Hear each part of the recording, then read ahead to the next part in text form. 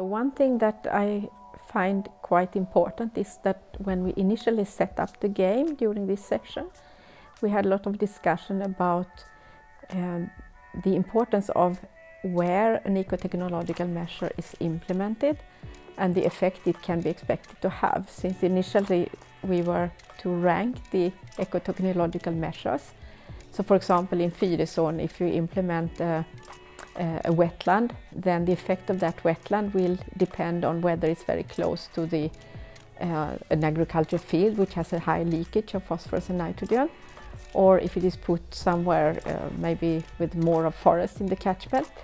And also we discussed whether we were talking about the effect at the mouth of Fyrisån, or if we were talking about the effect it has locally at the field where it is implemented. So we talked about the scale, what is in focus. Are the stakeholders more interested in what happens very close to where they are, or are we focusing on the mouth of Fyrisån, or are we maybe talking about the Baltic Sea?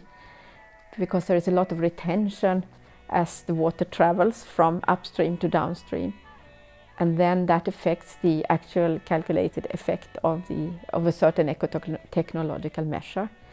And also we talked about the importance of the way the catchment looks. So for example, if you want to implement a buffer strip, then that, like, if it's going to be effective, it assumes that there is a certain slope of the fields, and Fyrisån, for example, is quite flat, the agricultural land there.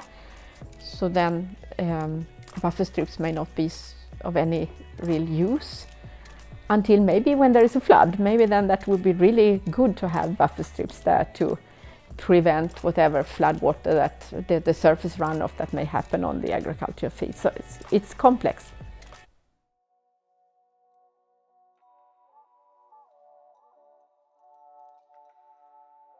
I think it's interesting that at a certain point we found that we could identify win-win solutions. So even though we were contesting each other, it could still be that something that I needed to do, like implementing an eco-technology, would benefit my contestant, but I would still do it because I really needed to do it for my own sake.